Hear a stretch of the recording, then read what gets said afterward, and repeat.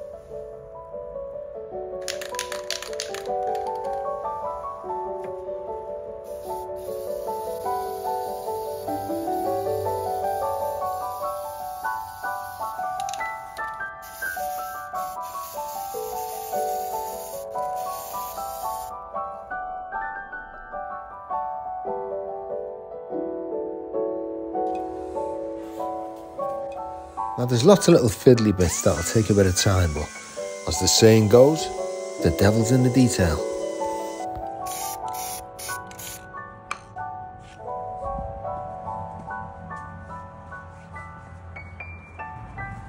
There's the old, and here's the new.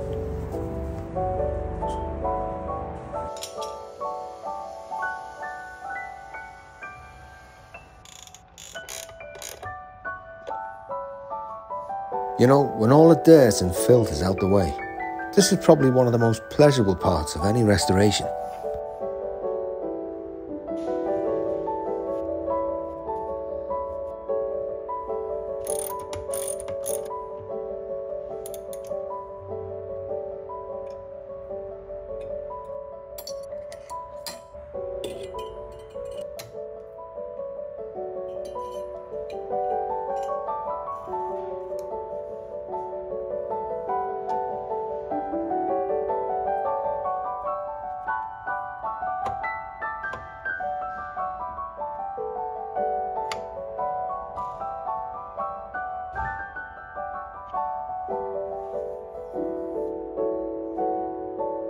And using the old one as a guide, I carefully wire up the new fuse box.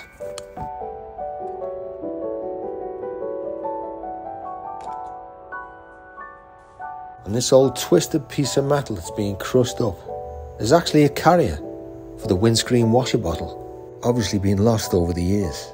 So with a new one sourced, it starts to take shape.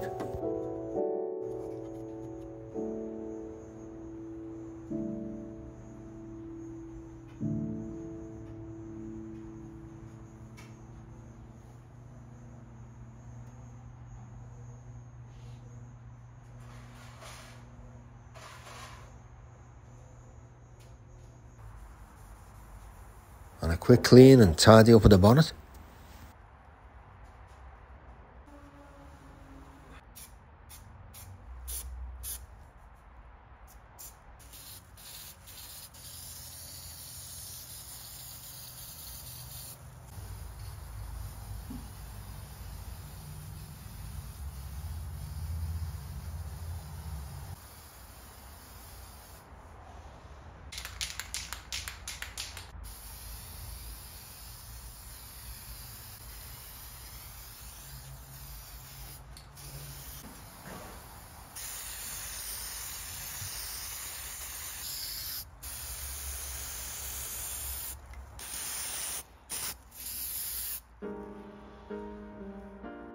Now I feel like I'm getting somewhere.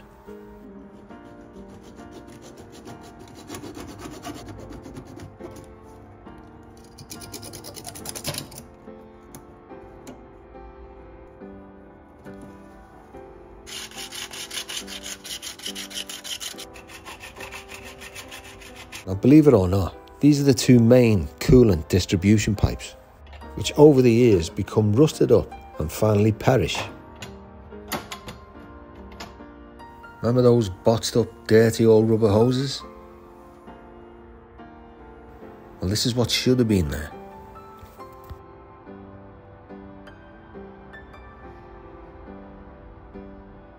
So these are the two main coolant pipes that distribute the coolant. So it's from the radiator, through the engine, out to the heater system, across the bulkhead to the heater system the other side, and back into the radiator. And so it carries on. At least we know this way the system's working exactly as it should, cooling the engine and working the heater system.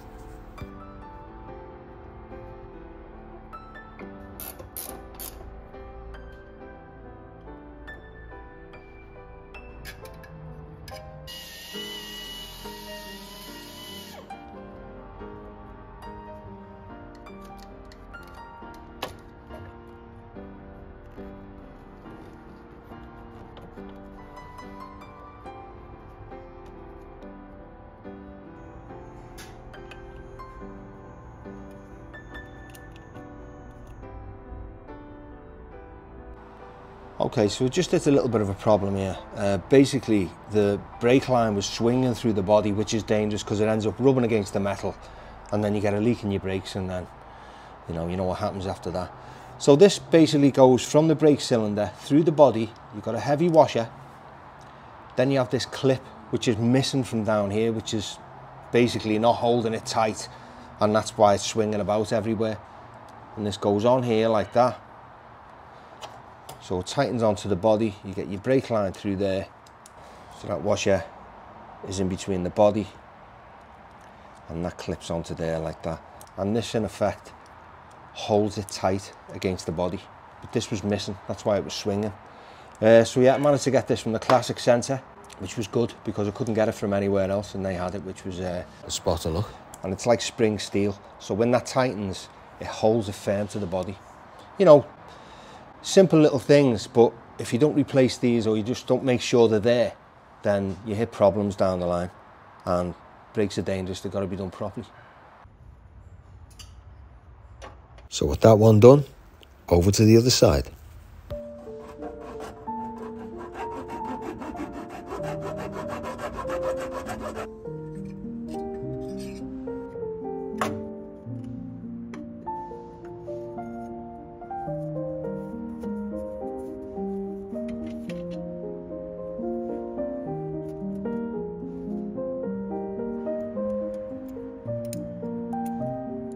Now this one isn't as straightforward as you can see. Even though this one still has its clip, I've literally got to move everything out the way before I can get to it.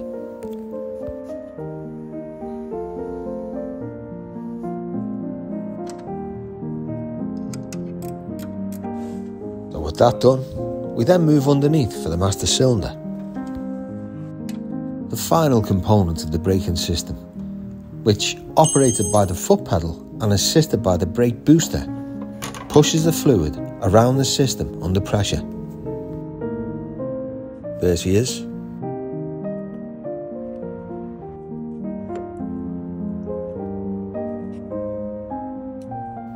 Remove these two bolts.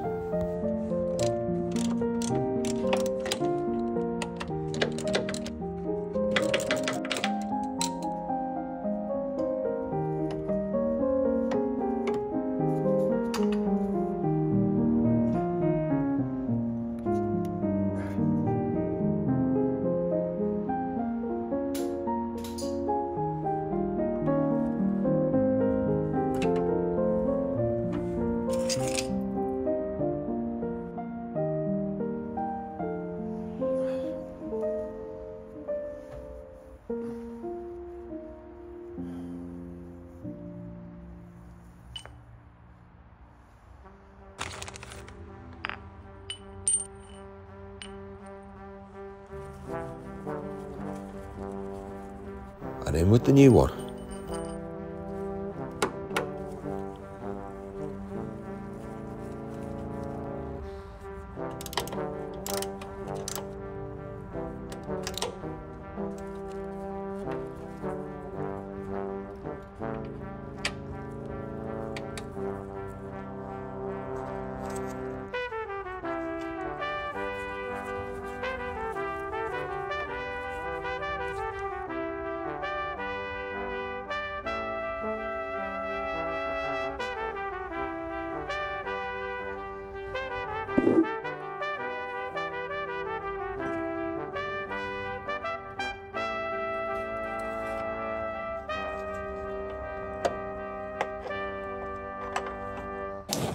Okay, so I'm really excited here. I've just received a package from the Mercedes-Benz Classic Centre. I ordered like a set of wheel trims, original wheel trims, because I'd purchased a set of copies for this and I don't think they look quite right, because you can see the rim of the wheel just on the edge of the chrome, which isn't right. They come further over the chrome on these, the original ones, from what I can remember anyway. So let's have a look at them.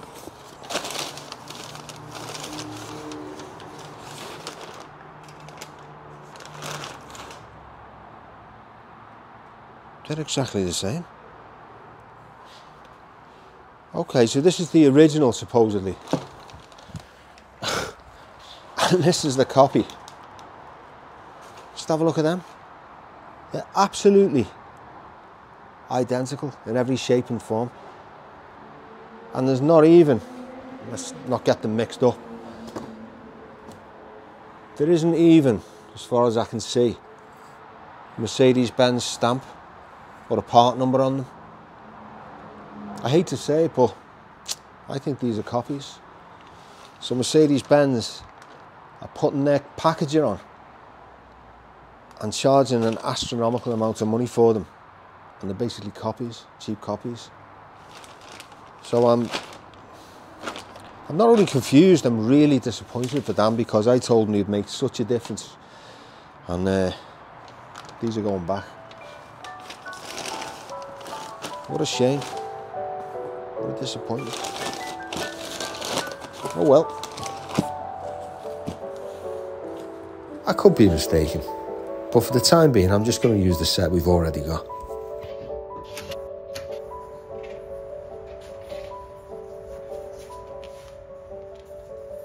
They look a bit better, don't they? Nice clean white wall with the proper tyres that were meant for the car when it was new. Everything looks nice and original. Excellent.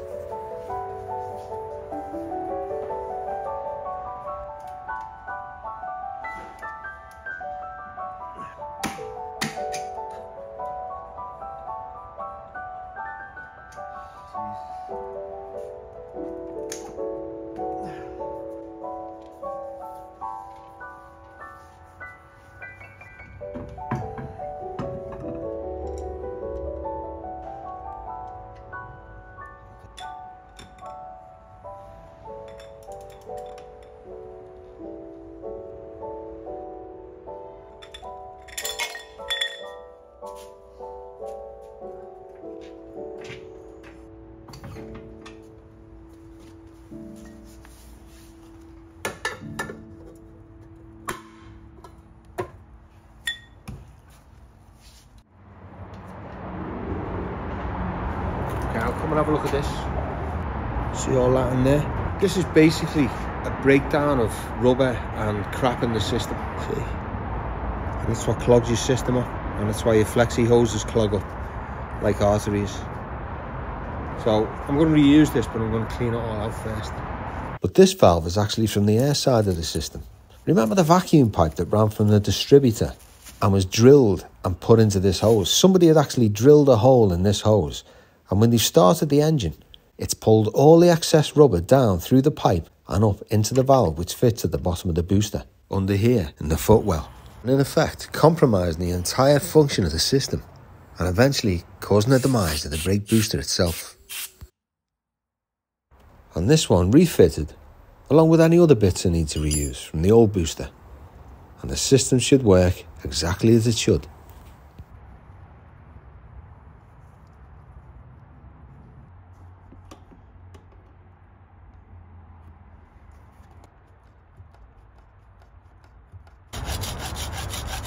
Just improvising here because there's no vice. Fun and games.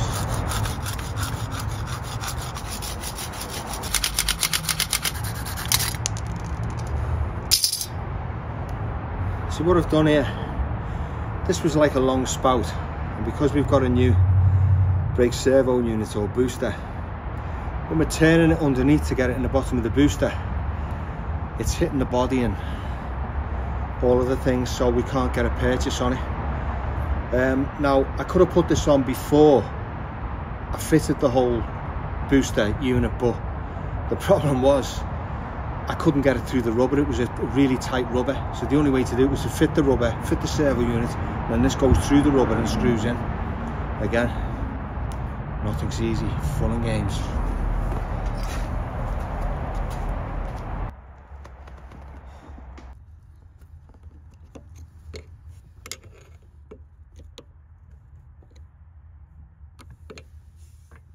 And I've also purchased a new set of rubber grommets for the bulkhead.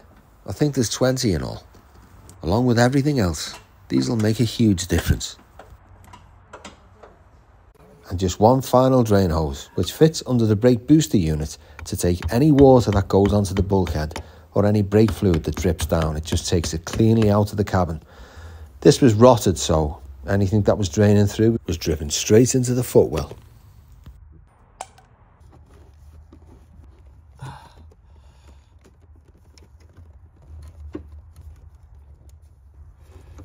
So with the last bits and pieces connected up, I fill up the reservoir with .3 brake fluid and check around the system, making sure there's no leaks.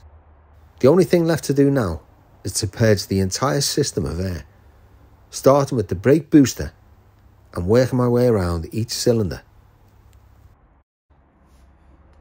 Okay, so it looks like it's done. There's no air in the system now. There's no bubbles coming from anywhere. It's pretty straightforward there. So you start at the right rear, then the left rear, then the right front, then the left front. And obviously we started the whole process off bleeding the servo unit first. And the master cylinder doesn't need, even though it's got a little bleed nipple on it, the master cylinder doesn't need bleeding at all. That's basically what powers the whole bleed, if you like. So there we go. Back on. Fluid level's good. And we've got brakes. So as I'm flying back tonight, I'm looking forward to showing the car to Dan. But just at the 11th hour, oof. Now this is the high pressure oil pipe that goes from the oil filter through the bulkhead to the instrument cluster, showing you the oil pressure. This means the car won't be able to be started, or it'll spray the whole garage with oil. And of course, in my haste and race against time, this is something I should have replaced earlier really. So a quick trip out, and I managed to source a brand new one. But just as I'm fitting it, yep, you guessed it, it's the wrong part. Oh well, these things happen I suppose. But I'm not going to let that spoil our fun. So after pushing the car out and a quick clean, I suddenly realised this could be the first time this car's seen daylight in almost a quarter of a century.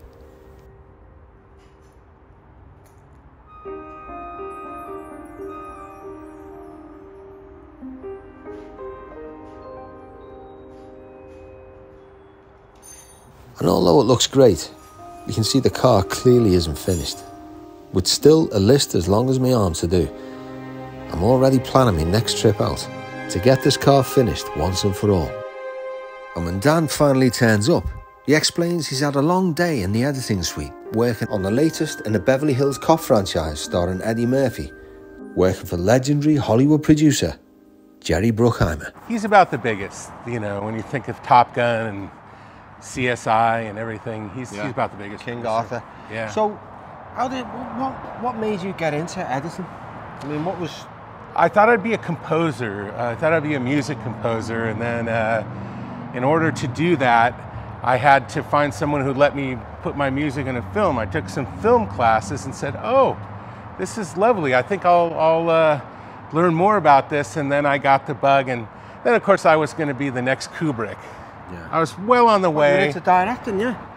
I did a bit of it at the beginning, but really what always had me was editing. Editing was it something that you accidentally got into because you were trying to get into the musical side? Only a little bit, because when I was doing music, I had been cutting tape loops. We're talking in the 70s, cutting loops and things like that. So I had already been editing music. And then when I started taking film courses in art school, I went to art school, that part was natural for me, so I gravitated to it. But then when I started my career, I was producing, directing, and editing. I even produced a movie myself at the age of 25. Yeah. But it just always came down to where am I happiest? And it turned out it was me versus the material that we have to try to figure out a way to make the puzzle all work together. You've made some fantastic films, and I must ask you, I've asked you how you got into films and editing. How did you get into cars? And how, you know, have you got any stories about the car? Oh, okay. Well, right after I got it, I was so proud. I had, oddly, before I was a movie editor, I became a music video editor, and I happened to be the white boy from the suburbs who was the #1 editor of West Coast rap music.